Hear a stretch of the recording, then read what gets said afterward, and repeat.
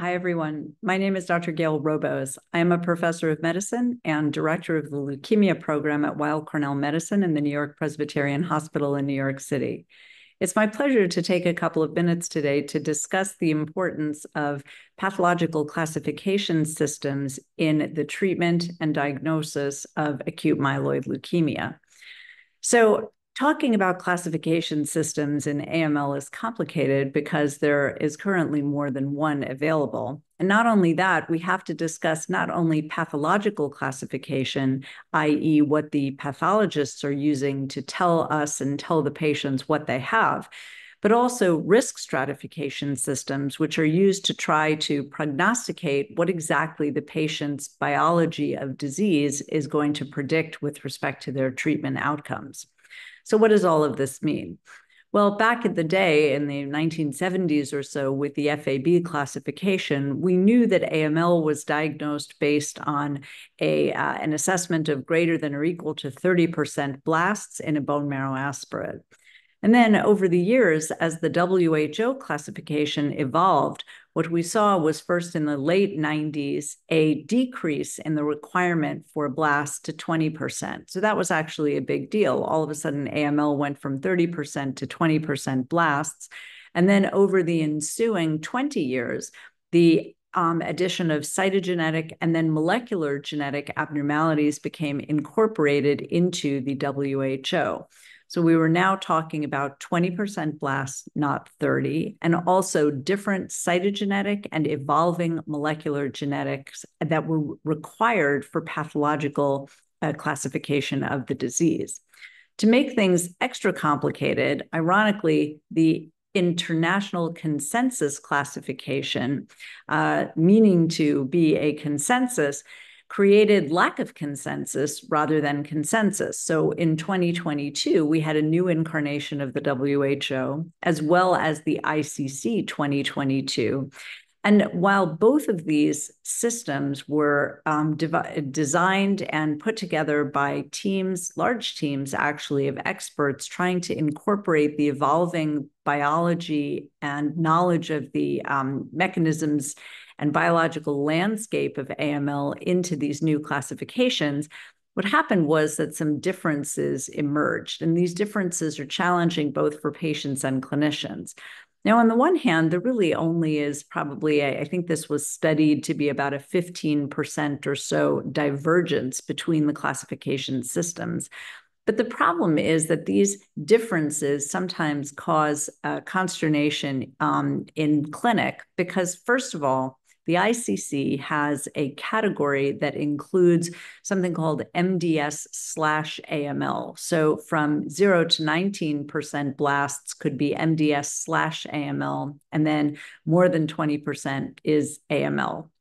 This is really hard for patients to understand. They really don't get it, why we can't figure out whether they have MDS or AML. Most of the time, the patients jump quickly onto the internet, and these diseases read very, very differently.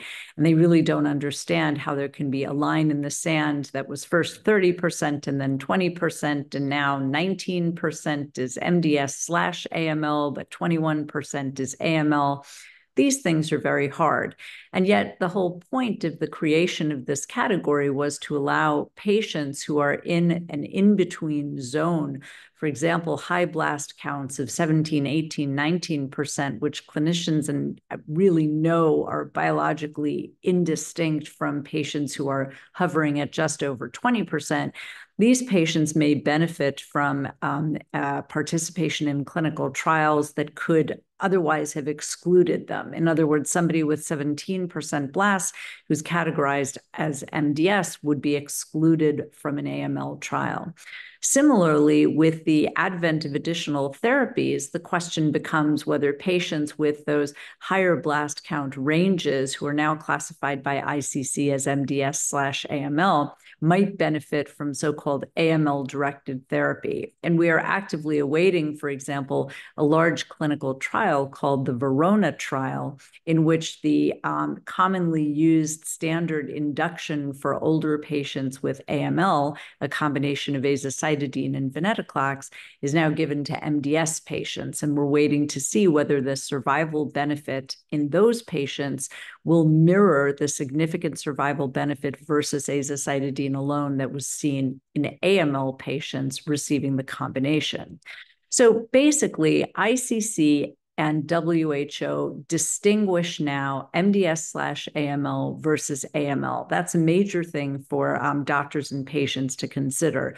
But in addition to that, there are a couple of more significant changes. For example, if you have an NPM1 mutation, by the ICC, you're called AML if you have more than 10% blasts, but in the WHO, NPM1 mutational abnormality now gives you a diagnosis of AML irrespective of the blast count. So this is confusing too, because there are patients who might have 4 or 6 or 9% blasts and an NPM1 mutation, where patients and doctors are really struggling as to whether they want to embark on a full chemotherapy-based AML induction or whether they should be doing something, quote unquote, easier than that. The data are based on patients with NPM1 mutations and lower blast counts behaving in an aggressive manner that's more consistent biologically with AML. And yet in clinic, clinicians will say all the time that they have encountered patients with NPM1 mutations who actually don't necessarily behave in such an aggressive manner, and for whom lesser or less intensive therapies might be appropriate. So this is complicated, and doctors will debate often whether or not the pathological classification of an NPM1 patient with 7% blasts as AML means that they would go ahead with just as intensive an induction as if that same patient had 30% blasts. It's a controversial area at the moment. Similarly, TP53 mutations fell out as a separate category based on their poor prognosis. TP53 is called out as a separate diagnostic category in the ICC, but not in the WHO. And even rare abnormalities, for example, CBP alpha mutations, are greater than 10% blasts AML in the ICC, more than 20% in the WHO. And then there are a host of changes related to AML with myelodysplasia related changes. So in the ICC, it's again 0 to 19%, that MDS/AML category. It's more than 20% in WHO, but even there are separate distinctions. For example, RUNX1 is not considered diagnostically defining in the WHO. These types of subtle abnormalities are actually resulting in a lot of pathologists and a lot of academic institutions, as well as some commercial labs, reporting both the ICC and the WHO classifications for individual patients. And this can be quite a challenge because the results are sometimes the same, but sometimes the subtle differences that I've gone over will result in sort of pathological dilemmas of what to actually call this.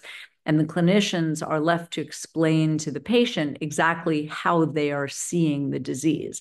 Now, this leads me to my next point, which is that regardless of how you're classifying the disease, well, what are you going to do about it? And I think here we move into prognostic risk stratifications. For example, the ELN 2022, the European Leukemia Net 2022, which combines cytogenetics and molecular genetic information to give favorable, intermediate, and adverse categories. Now here, this is quite important because the ELN 2022 was based on what happened to patients who were treated with intensive chemotherapy. And a lot of those patients actually got transplanted as well. So the designation of favorable, intermediate, and adverse in that risk system based on intensive chemotherapy has recently been shown not to be applicable, for example, in patients who get treated with non-intensive combinations. So what does all of this say? Well, the majority of AML patients are older. The median age is 67 years. Many of those patients are getting treated now with a combination of hypomethylating agents and venetoclax. And actually, you're going to see publications soon based on some of the preliminary data that have been presented at meetings that there will be new classifications for those patients to correctly stratify them by outcomes. You can't use the ELN 2022 to risk stratify correctly a patient who's gotten a hypomethylating agent and venetoclax.